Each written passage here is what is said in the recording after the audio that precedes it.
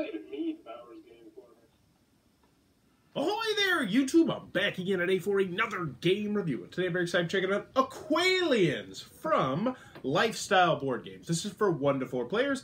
Take about 20 minutes to play, and it's for ages 4+. And in Aqualiens, you're going to take a cute little alien that's aquatic or something like that, and you're going to give it arms and legs based on what you see on a card. It is a simple children's racing game where you're trying to build your Aqualien faster than everyone else at the table using these see-through little things that will have arms and tentacles on them. What am I talking about? Is it good? Let's open it up, and I'll tell you what I think. Alright then, we're going to take a look at what you're going to get inside of Aqualiens. So first and foremost, we have our handy-dandy rule sheet. It is 1 small page, double-sided, and I have 1 big problem with it, and that is the fact that this is a 1 to 4 player game, yet there is no solo way to play the game that is listed in the rules.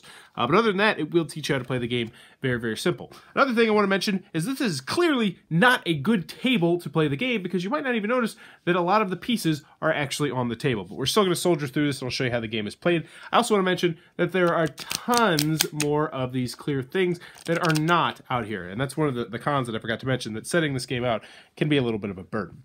But in this game, what you're trying to do is you're going to take your Aqualien and you are going to be putting tentacles and arms on this bad boy or bad girl, and you're going to be racing to do that.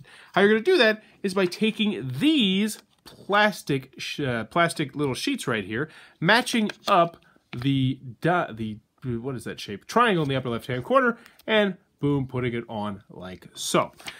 So let's go over the components. Let's get in the gameplay. So first, we got all these sheets. Obviously, you can pretty much get a grasp for them. They have arms, they have legs, tentacles, whatever you want to call them, and they come in various different amounts. You're also going to get your little alien, which you will put in front of you. You're going to be giving them arms and legs, so apparently they can grab seashells. And then you're going to have this big stack of cards right here, which will tell you exactly how many arms you have and how many tentacles you are going to need to have. And this is the crux of the game. What you're going to do, you're going to flip over a card, and then everyone is going to race to try and achieve that goal. So let's see if I can do this not being able to see anything on my table. So right now, we need three, oh, that's the wrong way. So there's 1 tentacle, so I need 2 more tentacles. So let's see, that's a hand. So this one wouldn't work because that would give us a hand, and we don't need a hand. Oh my gosh, this is a nightmare. I can't see anything. There we go, perfect. Hopefully perfect. So this one goes right here, and just like that. Oh, actually, oh, bummer. See, it tricks you like that. So I only have 2 tentacles, so I still need 1 more tentacle on the bottom. Let's see if I can do it. Let's see if I can do it. There it is. Maybe that's it. Yes, so there we go.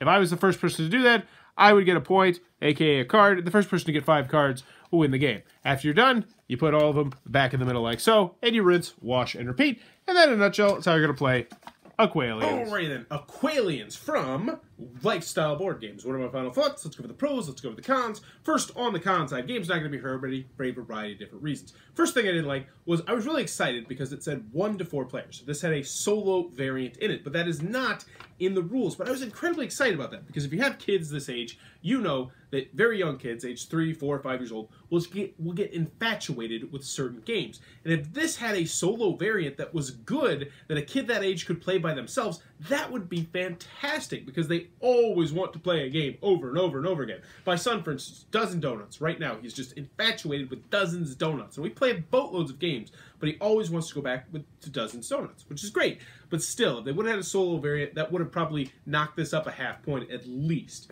Another comment I have with this game is that the setup, I mean, it's kind of annoying with the setup. There is a lot of these tentacles, and you're going to need a large table space to play this game. You know, that is a minor nitpick, but it is something that I did want to mention.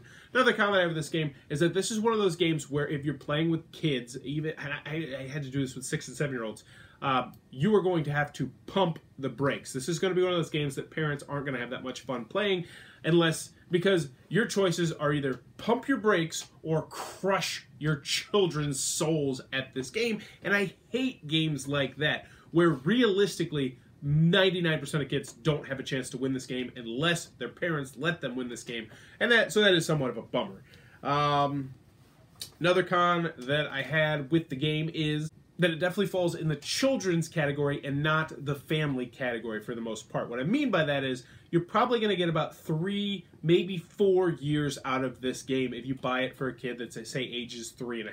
I think children are going to start aging out of this game at about 6.5, 7 years old. I know I was playing with some of the younger kids in my class, and they were a little bit bored with the game. They're like, I was like, do you want to play again? They're like, can we play something else? And while my son did enjoy the game, I don't have a feeling he's going to want to come back to it too frequently. Now, that being said, I still probably will keep this game because there's not terribly too many games out there for kids you can play with ages, say, 3.5 and 4 years old. So I do like that aspect of the game as I try not to sneeze. Any other cons that I have with the game?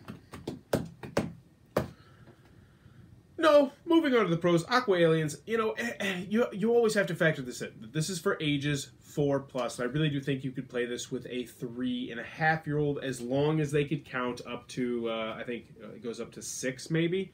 But here's the other thing. You could also take out the higher cards.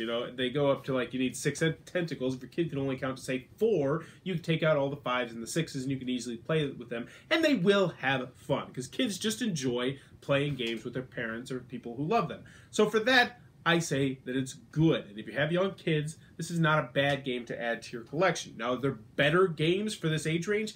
Absolutely. I can think of 5 to 10 off the top of my head, especially a lot of the Hobby Fair. But this is not a bad game. If your kids really like the artwork, I think the kids really will dig the artwork. My son absolutely loved the artwork, and he had a lot of fun kind of creating his little aliens. But that's another comment of the game, is that they have these little tiny these triangles in the upper left-hand corner that you need to match up specifically with the one on your card. And both the 7-year-olds that I played with and my son got a little bit frustrated because sometimes they couldn't figure out exactly where the tentacle was supposed to go. It's a minor nitpick, but something that I wanted to mention. In the end, Aqualiens is okay. That's the best I could do. It's not... I would say if you have kids that are age 3.5 to 6.5 years old, I even go as far to say it's a good children's game. Okay to good game, but it's not great. It's not something that's going to wow most people, and I can think of a lot of other better children's games that are out there. So that is Aqualiens from Lifestyle Board Games. This is one that I'm going to keep to play with my son, my kid that just turned 2, but after that I probably am just going to get rid of this one. There you go. If you enjoyed this review, please be sure to click on that subscribe button down below in the comments below. Let me know. Aqualiens. What does that actually mean? So are these aliens that we discovered who live underwater? Like they live in the aqua? Is there any description on the back? Oh, we'll find out. Actually, there's no question. There's an answer. What is an Aqualien? Meet these adorable creatures that live on the bottom of a deep blue ocean. They really like seashells, and as everyone knows, you can never have too many seashells. So they have learned to grow new arms and tentacles so they can always grab just one more seashell. Layer the transparent cards to complete the task, but make sure to use as few cards as possible. The quickest player wins the points. I guess that really doesn't answer much. But yeah, let me know in the comments below. Anything. I really don't care. Tell me anything.